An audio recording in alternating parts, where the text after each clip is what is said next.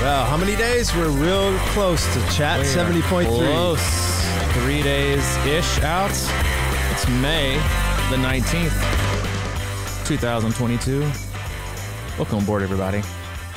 This is the Crushing Iron podcast, and this is episode 583.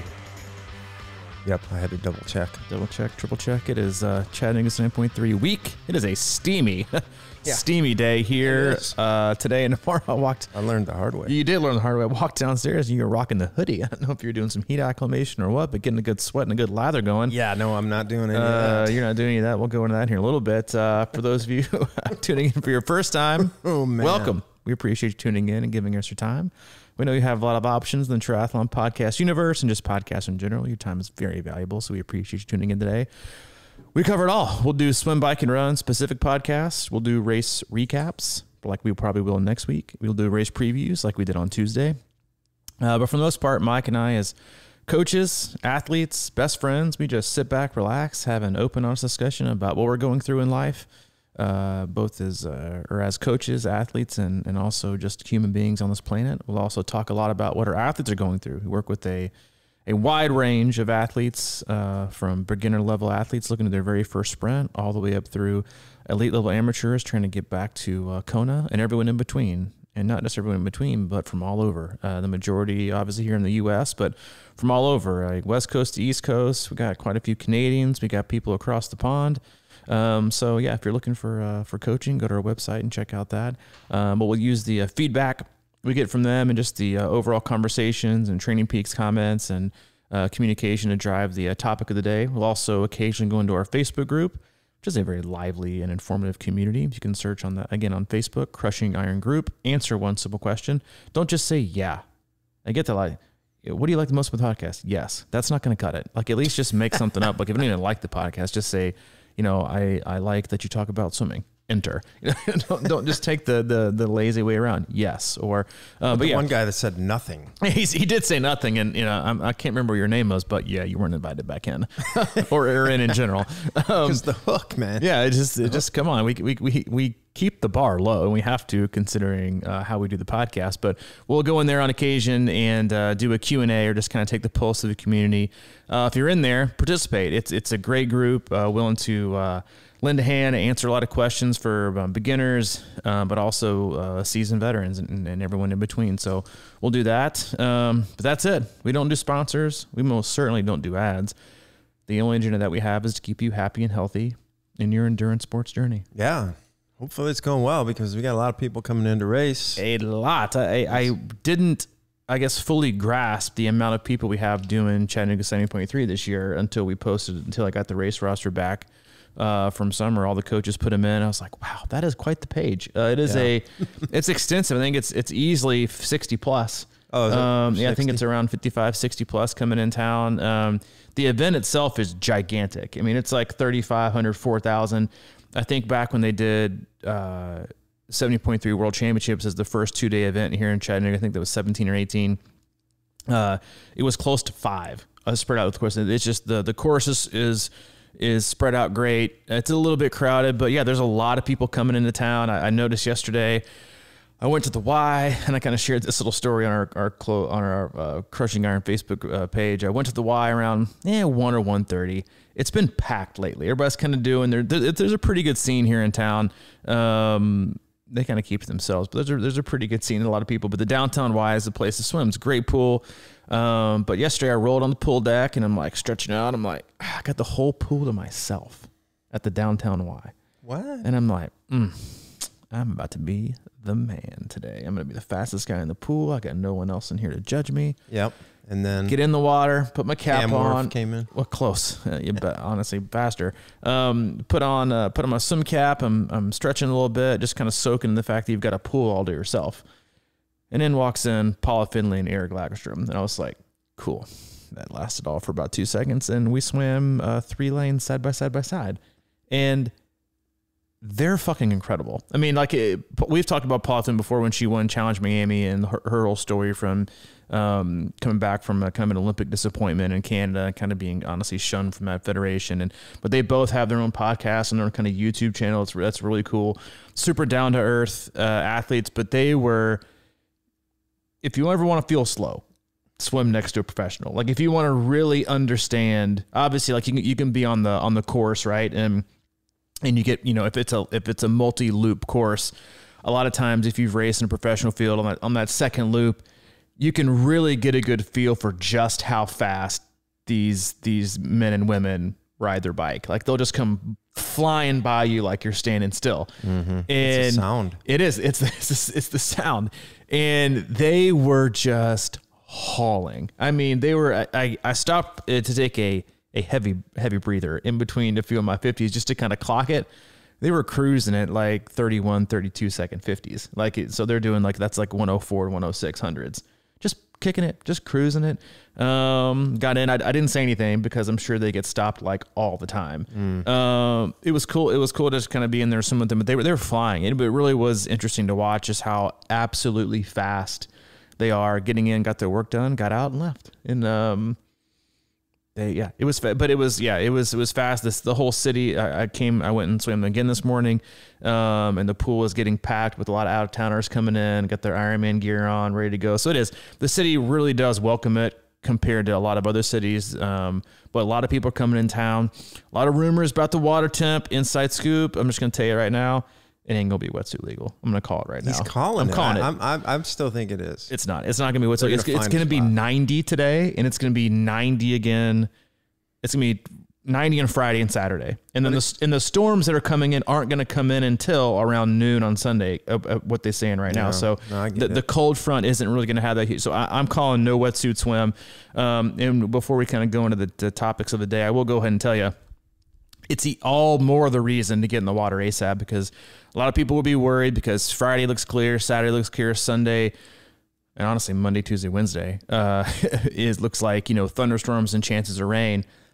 You don't want to be, because we both had plenty of athletes, probably know people before that have done races, and the course has been postponed and suspended mid, they just sort of by to stop basically, and you hover or whatever if the storms are bad. That's the other thing about the South though, is once you hit May 1st, there's almost a chance of storms every single day, basically from now until September. But the way the forecast is looking in my trusty Wonderground, it doesn't look like they're coming into around 11 or 12. So get your ass in the water. That way you're at least on the run course. So get in the water, be one of the first in line. I will say this, and I'll tell us to our group of athletes Saturday after our little bike run session before we head over to Daily Ration for breakfast, is I would, depending on what the forecast is, bring an extra bottle maybe and an extra snack just in case, because a lot of times Des Moines 70.3 last year was the inaugural year for that.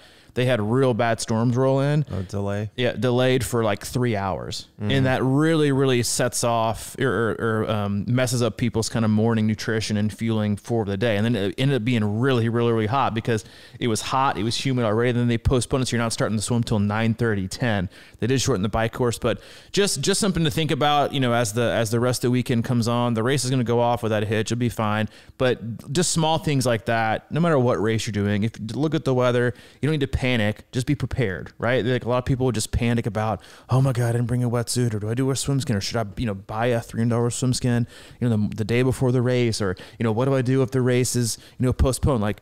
Pack accordingly, set yourself up for success. So do that, and just be prepared. It'll be a great day. And, we are looking forward to seeing everybody. If you're going to be in town, racing, spectating, or just doing whatever, come see us. We'll be at the expo 2 to 7 on Friday, 10 to 4 on Saturday.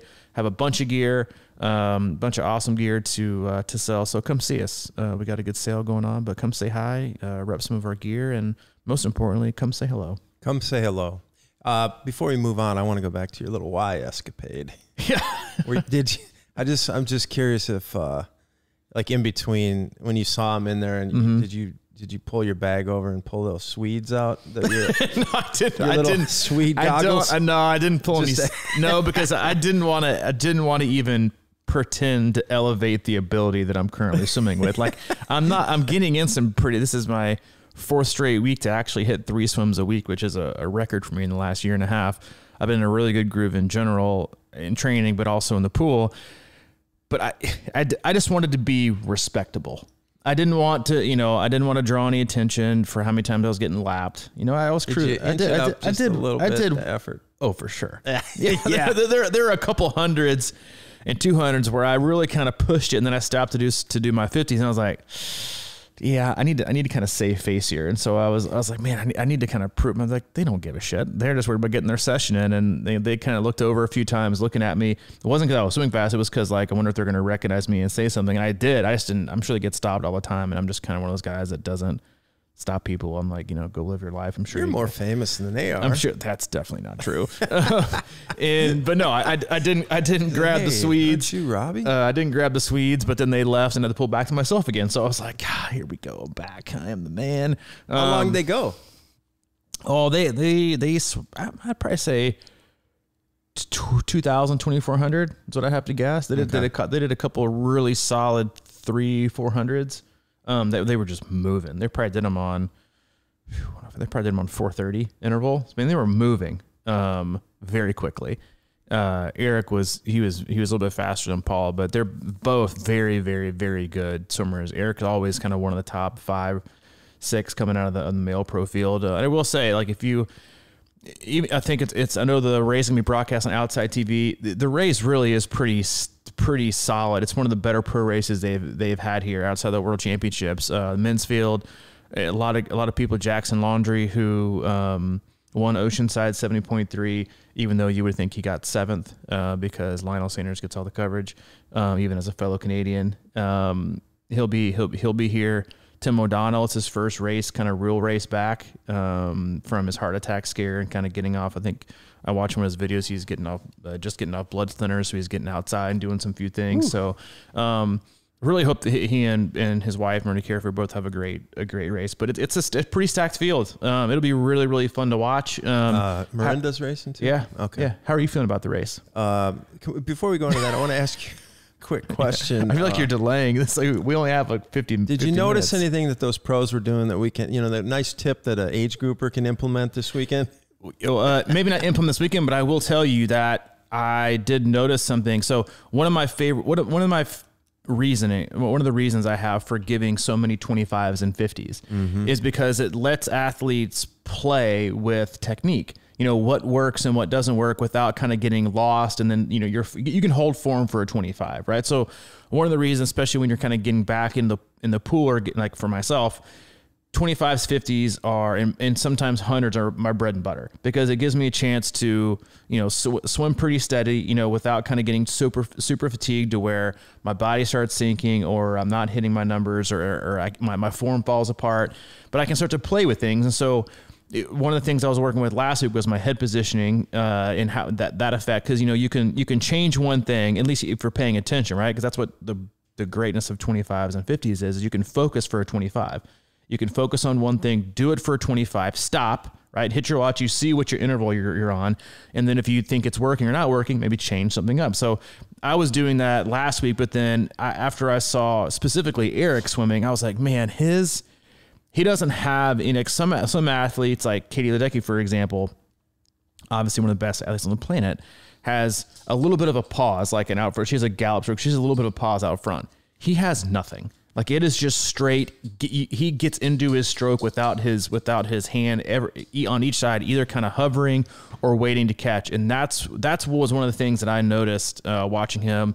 And it was one of the things that I focused on this morning for my own swim. I was doing some 50s, and then I did two 50s kind of normal. Then my third 50, I focused on my head positioning, which bringing my head a little bit higher.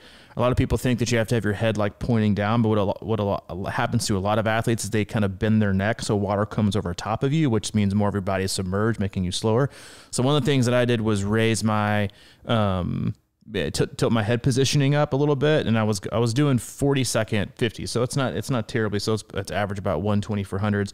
But when I made the small change for the head positioning, I dropped down to like a 38, 39, which is for a second or second half is a pretty good clip for a 50, right? And then the last thing I did after watching them yesterday was just a reminder of my right hand tends to kind of hover out in front for a minute.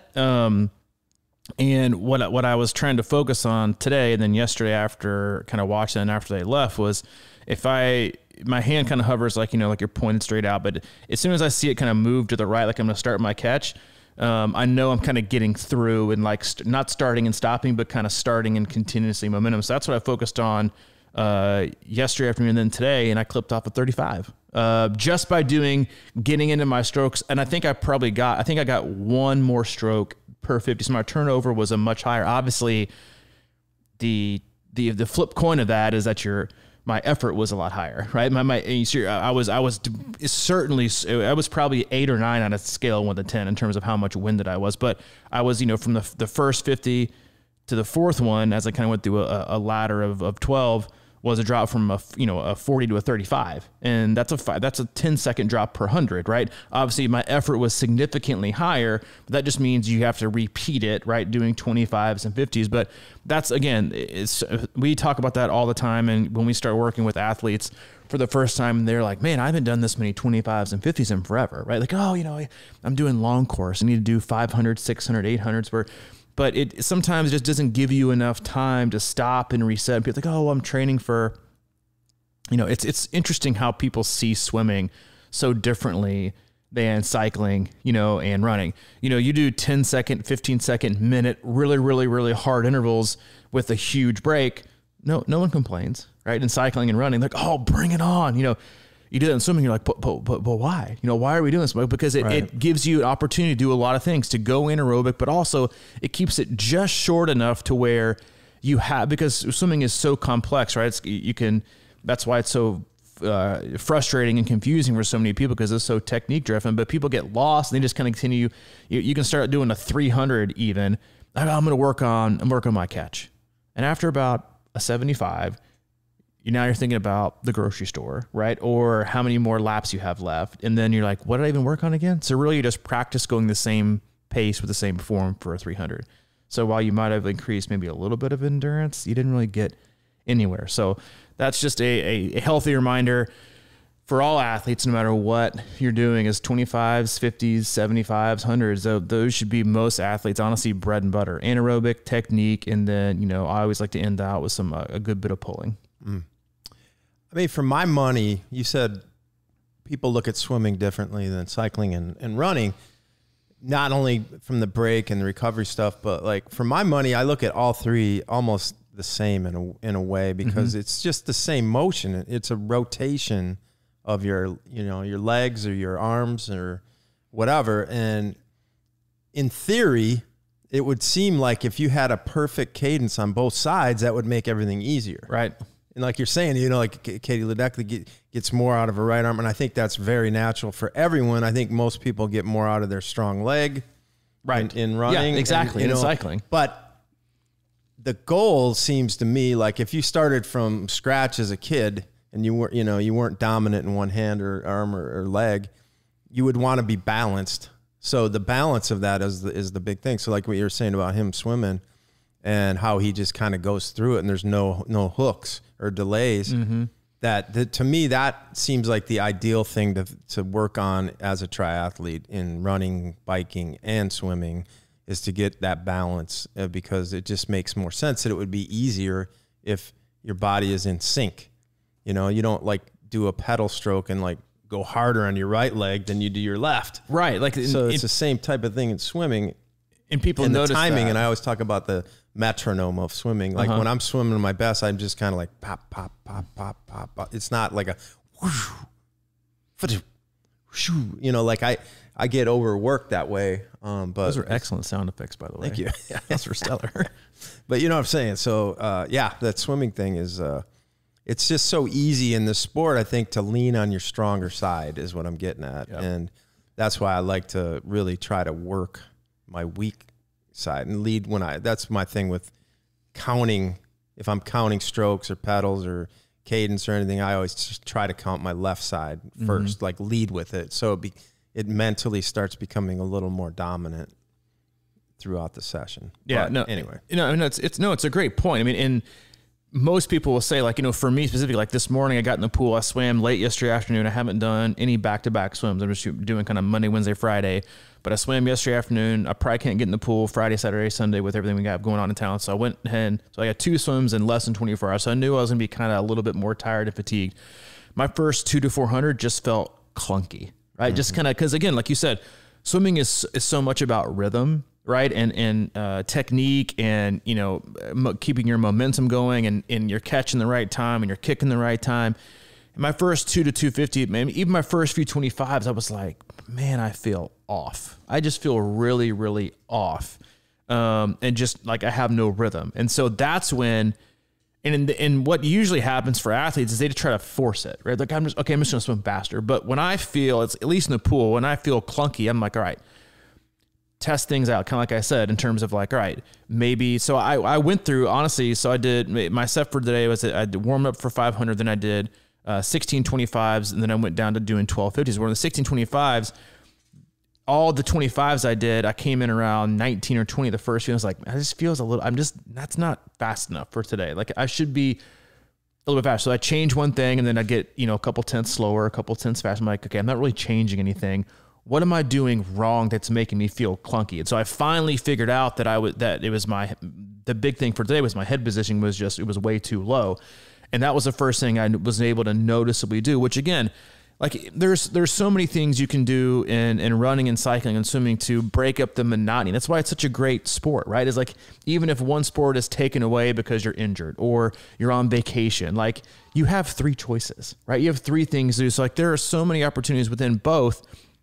But for some reason, swimming does always continuously get lumped into this, you know, I got to go easy. I got to go slow. And then obviously race day is totally different. But in cycling and running, it's all about, I got to embrace the suck and I got to smash it. And I got to, you know, try to raise my FTP and, you know, I got to do more speed work. I got to hit the track. And you're like, well, why don't you have that feeling and thoughts about swimming? You know, it's like you have to swim hard, but keeping it short allows you those opportunities to kind of think through it. And I think that's why if you really want to fall in love with swimming and you haven't, or you've been in the past but aren't right now, breaking it up to small, very accessible and attainable 1,500, 2,000 yard sets to where you're just doing maybe, you know, with 200 warm up and then 25s and 50s, like that's super manageable. You know, you can make it one or the other, but don't just go through the motions. Take time, right? To do things one way and then figure out, okay, that's not working. Right. And then, cause on occasion for me, I can be, for short periods, I can be faster breathing to my left than I can to my right, because I get to open up more on my left side, and I still know and then I have my right side dominant strength on my left side, so it actually helps me go faster for a 25 or 50. But when it comes to going all out and dropping a lot of seconds, I have to go only to the right side. Right. And there's just little things you can learn about yourself. And I think that's what makes, again, is why swimming gets such a bad rap. People get so bored with it. A, they don't see improvement. B, they just don't know what to think about, right? It's kind of like playing a game within training. And I think that's just one of the things that athletes don't do enough in training to kind of keep themselves engaged. Like when I went out to, I rode the Trace last weekend. I went out there, I had about a 2.5 hours, you know, easy ride alone. You know, and you're like, man, that's a long time to kind of be alone out there. Even for a guy like me, you know, and you're the same way, like we pretty much do 99% of our training alone. It still is like, all right, what's going to help keep me engaged to be out here the longest? And even within those kind of longer rides, you can pick something specific, right, to work on, like whether you can play a game with yourself. Like people do these things all the time on the trainer, right, or on the treadmill. They'll, you know, if you're watching a game, you'll, you know, take it easy, and then you'll sprint during the commercials, right? Or you'll do 2 songs easy and 1 song hard, right? You know, you can change it, you know, big gear for 5 minutes easy. Like, so there are all these kind of things. So for me, it was, all right, I'm going to stay in aero for all the hills. Then I'm going to sit up on the downhills and just kind of spin easy. But today I'm going to work big gear in aero to give myself something very, very, very specific.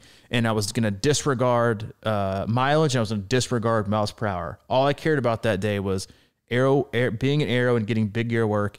And then I wanted to see if I could get 3,000 feet of climbing in 2.5 hours. That was it.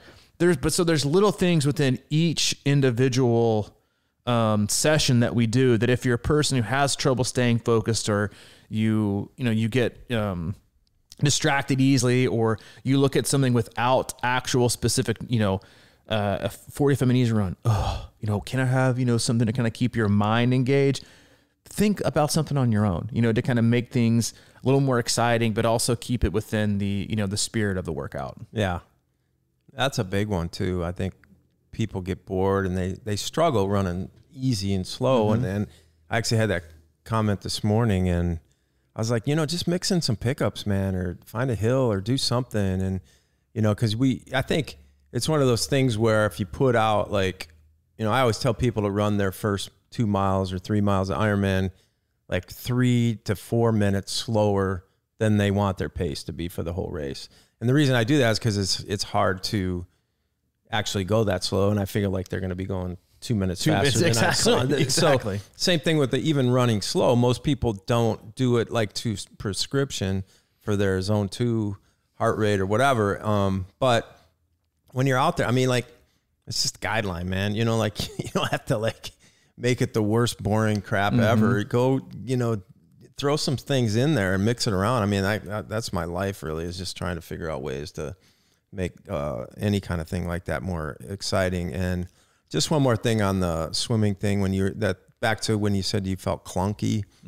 I think so many people feel clunky because they're in their head.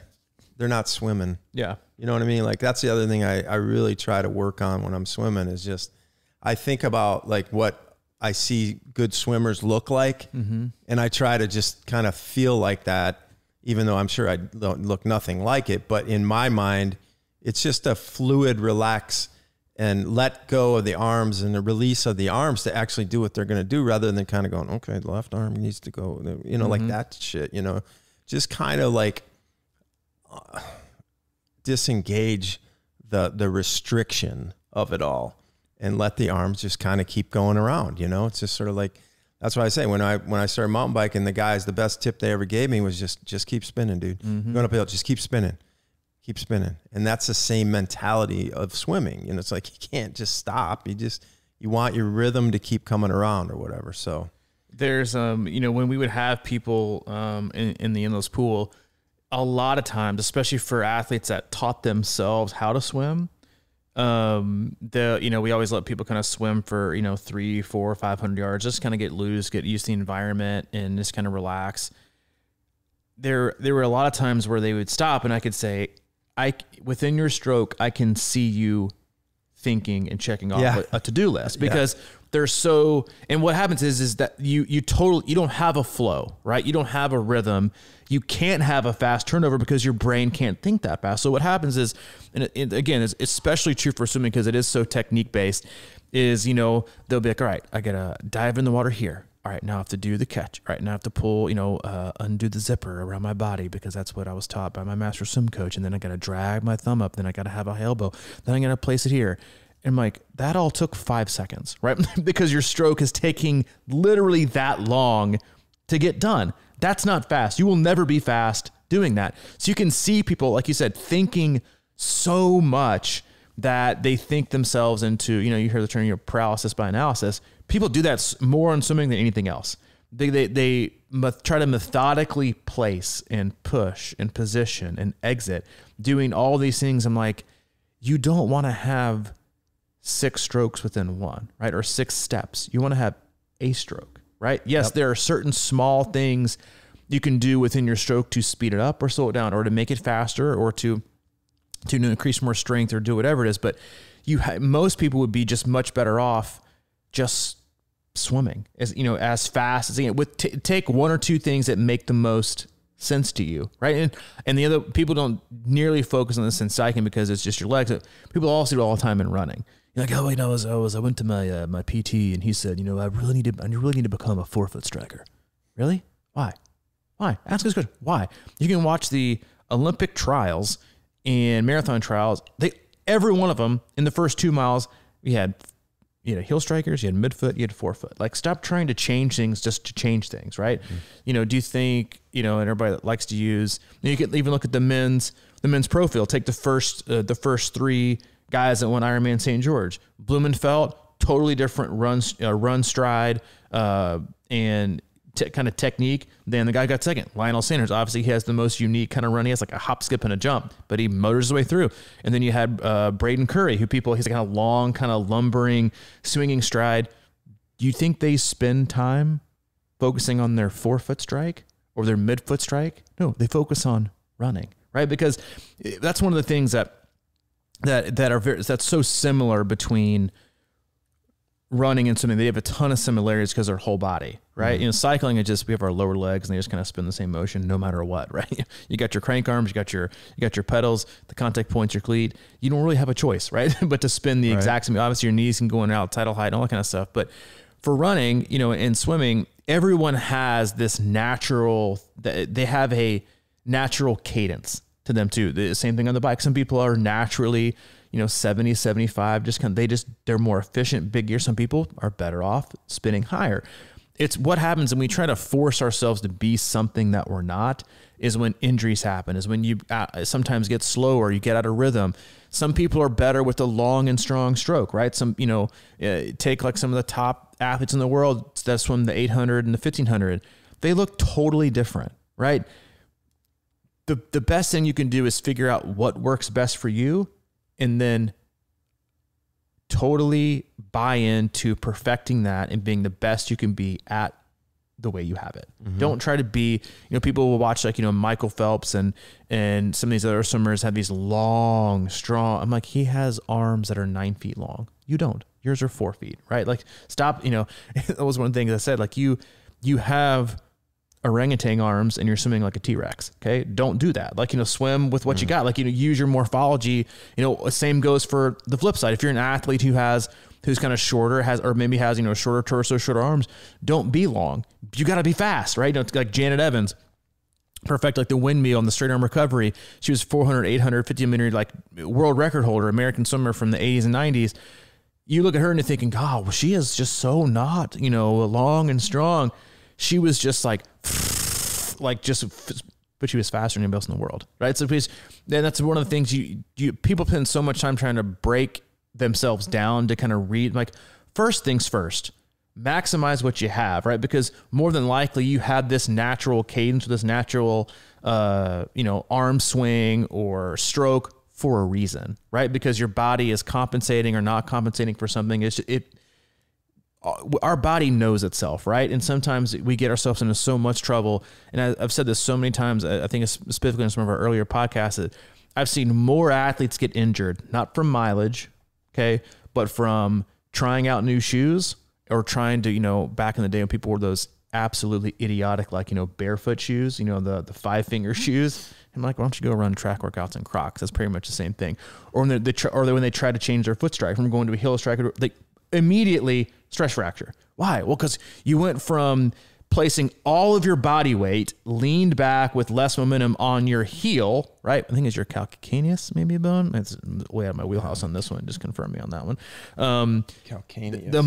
A much denser bone, and then you're going on your forefoot, which is a lot thinner, and which with more momentum and more force, and you wonder why you get so. I've seen more people in the past make idiotic shoe choices and try to, well, you know, the PT at my local run club, he said that I need to move to a forefoot strike, and you're like, why? I didn't ask why. You know, I just took it from, you know, Johnny May at the community college who just got his PT degree, but he showed up at the run club and I think he's an expert. So I decided to, you know, change my foot strike, and now you get a stress fracture, right? People do these things all the time for really no reason. Instead of just taking, the best you can do is spend 90 to 95% of your time and effort going with what you have to work with and figuring out the best way to be that, because that's where you're going to get the biggest investment. And then once you get up to a point, right, where you're having to obsess about hopping the wind tunnel for your bike, or, you know, making a small, you know, minute change for, you know, a distance swimmer that's going to save them a half second, you know, in 100, which is the difference between getting first and sixth. Like they focus on those things, but they don't focus on them for the whole time, right? And that's an obsession that I think athletes find themselves getting into because they read the wrong things, or a lot of athletes, when they are trying to get remotivated, use that as like a method to get motivated. Well, I need to really focus on this. Or I'm like, well, why? Well, I feel like I need to focus, because they need something to focus on. Focus on getting consistent first. Be consistent, get fit. And then once you do that up to an extent, then you can start, because you get the cake, you get the icing, you still need the sprinkles. This is like, you know, the little bitty tiny piece on top that you put very, very last, you know, like the little figurine or something, like, you know, a Toy Story figurine for your kids. Like, it's like the final tweaks, the final thing. But most people go in the reverse. They go, you know, figurine on top of the cake, sprinkles, icing. I don't need a cake. to me, I mean, you said a lot of times for no reason, they'll just do so. To me, it's always about overthinking stuff. And when you try to, when I was saying I try to swim like swimmers, I just imagine how fluid they look, and just like you're saying, try to be within my body, my stroke or whatever, but to release it, because the minute you overthink it, you're done. You know, I can't remember if I mentioned the Zen in the art of archery in this podcast, or if I was talking to somebody else about it. It's a before or after we're cleaning our oatmeal. Yeah. Bowl. It might have been around the same time, yeah. But I ended up finding that's an old book, but I heard an interview when they were somebody was talking about it. I can't remember what it was, but basically the point of it is when you're shooting archery, it's very patient. I don't know a lot about the sport, but you know, you kind of take your target and you pull, you know, it's real slow, methodical, like patient aiming, and a ton of breathing goes into it as well. It's like very steady. It's like it has to be perfect. Mm-hmm. And the point this guy was making is, he said, you can't think about shooting. The minute you think to shoot, you're too late. So it has to be reaction. Mm-hmm. And there's something so profound about that with triathlon to me, because we always talk about racing smart and thinking and being smart and doing, you know, but that doesn't mean in the moment. Like, you plan that stuff out ahead. Like, you know, you got a big downhill coming, how you're going to handle that curve. You don't think your way through it when you're going 50 miles an hour. You got to be like, all right, I know that downhill's coming, so I can relax a little bit going on this uphill, that kind of thinking and being smart on the race course. But most stuff is just reactionary. Yep. And that's through, like you're saying, building repetition and having habits and being strong and controlling where you are before you try to do something else. You know, it's like, well, I'm kind of weak right now, but I'm going to try and, you know, elongate my stride because I know that's the way I should be running, but you're not ready for it. So you need to, you know, train like you can train, so you can train like you need to train, or whatever. It's the same type of thing within your form and things like that. And that's a big deal, you know. It's like we get so caught up in seeing, like, you know, it would have been like you seeing that those guys swimming the other day and just immediately copying their story. Right, exactly. You know, yeah. But you can't. It's I don't have the fitness to it. Like, I might be able to do it for I might be able to keep up for I don't know, 6 yards. But you could get in the pool. People probably get injured trying crazy shit like that, or trying to do 25 strokes per 25, or just really high turnover and stuff like that you're not capable of for more than maybe 25 yards. But it's all that being in the moment and just like being with yourself is so important to me, and just being able to.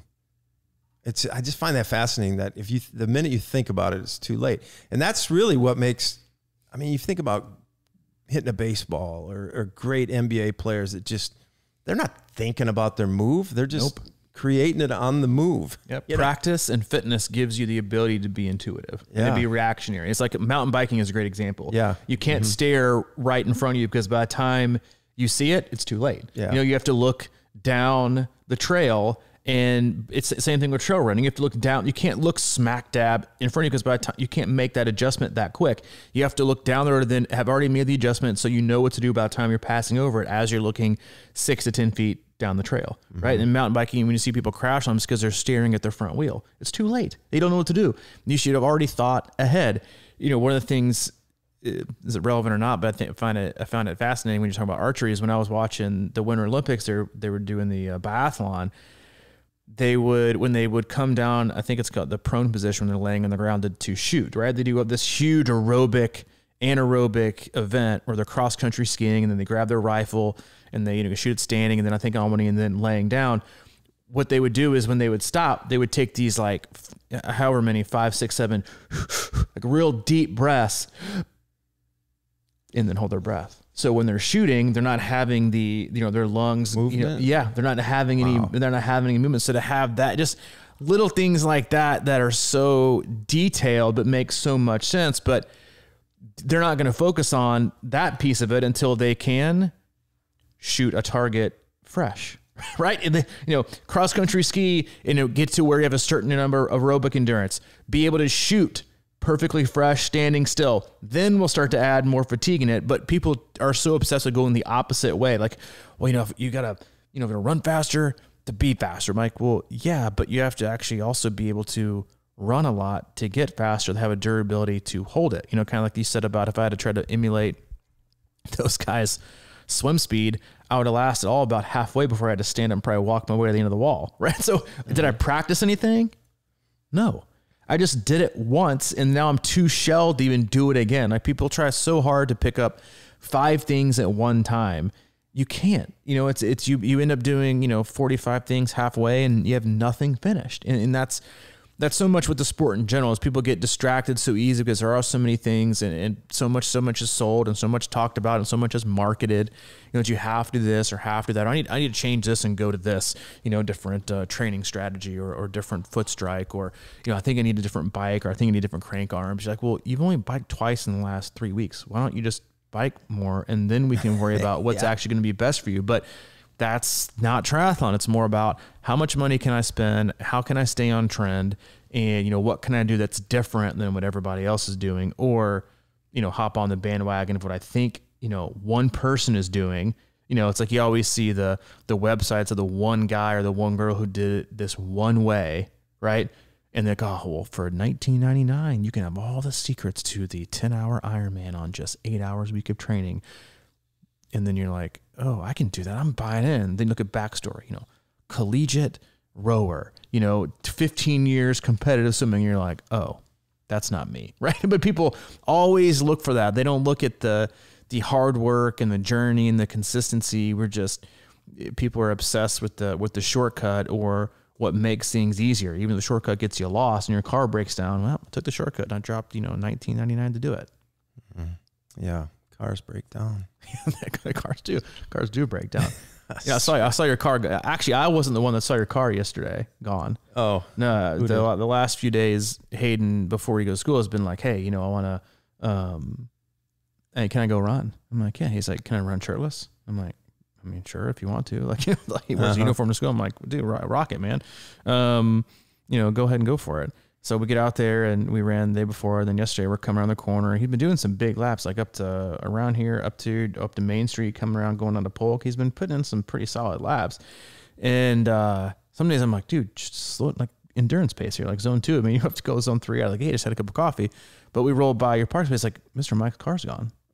Because he has this obsession with, like, what time are you awake? He's like, he's like, is Mike up? I'm like, no, he's not up. What time does he get up? He's flexible, right? He's pretty flexible on what time he gets up. On the fuck around. Yeah, he's flexible in the fuck around. Uh-huh. Yeah, I will have to say that. Yeah, I was in the shop. Yeah, it was in the shop. Yeah, I do a little well check to make sure you were taken care of. Yeah, you checked in. You're like, hey, are you all right? It was like 8 o'clock. The car was gone already. I was like, yeah. I was driving around yesterday.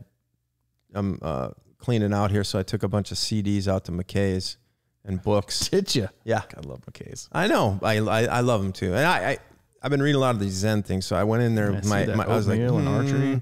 Just chill, because I know you're bringing in about $1,500 to $2,000 worth of retail priced CDs and books over the years. And then they gave me $50. And as it turned out, they gave me an $8 credit, and that's how I ended up buying Zen and the archery book. So I was like, see? Such a great business model. It would have never, because they give you like 50 cents and sell at books for $8. Yeah. It's pretty sweet. It's a great business model. But anyway, so I'm driving back from there, and I'm like, my AC doesn't really work right now. It feels like it's hot. It's not working. And then I noticed the coolant light was on, and then I noticed the temperature gauge starting to go to the red. And so I flipped on the heat. I'm driving home, just freaking out, like, no, please don't blow. Please don't blow. Get me home. Yeah. So I made it. And, made it, man. Yeah, that was the endurance athlete. You didn't balk. You made it. You troubleshooted. Yeah, straight to the dealer. Straight to the dealer. No, it's straight to the muffler. The tire guys. They're my man. Yeah, I like them. Yeah. Well, yeah, we're gonna close out. Before we go, do you have any parting words for our encouragement for our listeners? Yeah, go get them. go get them. Yeah. So back in November, I remember this specifically, And you might remember it too. I feel like I'm not sure if I do or not, but okay. I feel like I do. So Chatt 70.3 is going through their tiers or whatever. And I'm like, okay, I better sign up. So it's November. I think it was in November. And so I sat down and I signed up for Chatt. And then 2 weeks later, you came in and it was like final call or whatever. Yeah. And you go, hey, you doing Chatt? You better sign up. Yep. And I go, I just did 2 weeks ago. You remember that? I feel like I do remember that. Yeah. Because it was like, I think it might have been sold out. And you came in, you're like, yeah, did you get in? And I was like, yep, I got in 2 weeks. And then yesterday, was it yesterday or 2 days ago? And I will say, like I mentioned this on a Zoom call, I think 3 months ago, because this race, we sent out a season form for athletes, like, list all your race out there, A races, B races. Well, I had like 4 or 5, like Chattanooga A race. Mm-hmm. It's not an A race unless you sign up for it. Because we had at least 4 or 5 people like, hey, I didn't sign up for Chatt and now it's sold out. I'm like, well, then it's not your A race for sure, because it's no longer doing it's your 0 race. But you texted me yesterday. 2 days ago, maybe. Yeah, 2 days ago, and said, because Molly emailed me and she's like, hey, I don't want to make you panic or anything, but I tried to put you in the tracker and you're not in there. You're not in the tracker. I'm like, well, that's got to be weird. So I went to the participation list and sure enough, I'm not on it. So all I can think of was that maybe I went through the thing and I hit submit and walked away. And you know how like it probably popped up and said, no, we need your Social Security number. Are you sure you don't want to have an active.com membership? Yeah, something like that. And then it just like timed out on me or something. Maybe. I don't know. Because I could have, or the RD. I would almost bet my life that I signed up on it. Or they stepped in and said, he's out. We've heard this guy on the podcast. He's not racing our But race. Yeah, so initially I was like, oh man, bummer. But then I was like, well, my Zen came through and I said, your archery and your I afforded someone else the opportunity to race by not signing up, evidently. But I was a little bummed just because I wanted to see how I could do on a limited training schedule. I was just more curious than anything. But then after I thought about it, I was like, shit, I'm actually kind of, okay with it because you got to move afterwards. I got to move afterwards. From a guy who's done it before and got shingles, you don't want to move. I know. Drive a lot and race. I told you I had shingles for the full last year. I didn't tell anybody though. Yeah, I mean, they went away just at game time. But yeah. Nobody wants shingles. No. So, and plus, we got a lot of people racing. It's, maybe for the best. And the last time I raced here is my PR. I don't want to go out on a bad note. No need just leave it. No need to leave it right there. Last time I did it, I crushed it. But I don't. Divine intervention.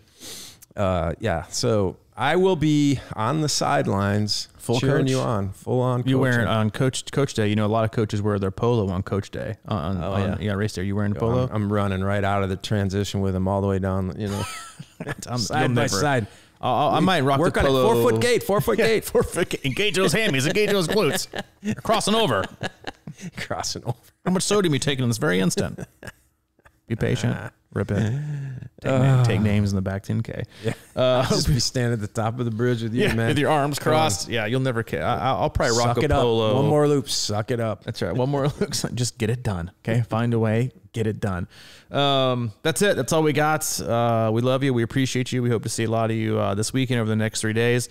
Yeah. You got something else? We both got our cuts. We did. We have our coaches cuts for this weekend. Yeah, we're not. Neither one of us racing. We have our coaches cuts and our expo trims. Frankie was back and she took great care of me. That's good. It was great to see her. It's great to see my girl too. She had a funny story that I want to tell, because how like she was telling me about her husband and her husband's friend who had a fantasy football league thing, mm-hmm. and if you lost like if you got last place, they had a punishment, and I thought it was funny because it was actually whenever the half marathon is here or whatever. No, I want to say November, December. March, maybe. Like they're not athletes at all. Yeah. These guys, evidently, they're not athletes. They're just kind of party guys or whatever. So they said the last place guy either had to do the half marathon, like it was like the next week or something, or their other option was they had to take the ACT test, but they had to get a certain score and they had to take it over and over again until they got it. Oh, dude, that sounds ridiculous. Picked a half marathon. Like I would have too. I just thought that was the funniest shit ever. I mean, you could. I just love little guys from Stanford to take it for you, I guess. take the ACT. Oh my gosh, that sounds absolutely. It's like me, like back in high school when I was, admittedly, I was, to my mother's chagrin, I talked back a little bit, and there was this one science teacher that hated me, and I gave it back a little bit. I was, shocker, I was kind of a smart ass, and I had 60 demerits in the last semester of my junior year. 60. Not for doing anything, evil, just kind of, talking back a little bit, and then make people laugh. And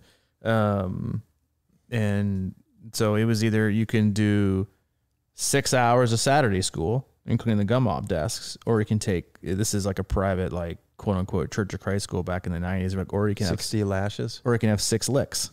Licks. Yeah, 10 demerits is 1 lick, means like this huge paddle. wooden paddle that our football coach did. And I played football. He was a disciplinarian / athletic director, and had holes in it, so he could swing it. He could swing it. Swing it right. And he'd get there and he'd be like, "All right." He'd like rub it on your butt, like, "I'm not gonna hit you here. I'm gonna hit you here, the back of the leg, like upper thigh." So when it came down to 6 hours of Saturday school or 6 licks, I'm like, "Bring me the 6 licks, please." Really? Hell yeah, dude. I want it done and over. I want to spend 6 hours on Saturday school. That's like the same as like me trying to take the ACT. Like, nah, I'll run a half untrained. Give it to me. Yeah. They don't do that anymore, do they? They're probably not allowed. I don't think so. They're probably definitely not allowed. But yeah, I had my share of trending on Twitter. Trending everywhere. Yeah, it would be trending everywhere. If you got a C or below, he went through like football grades. Yeah. And if you'd made anything under a B was 1 lick, a D was 2, and an F was 3. And you got those licks in front of the team. Wow. I had a lot of B's.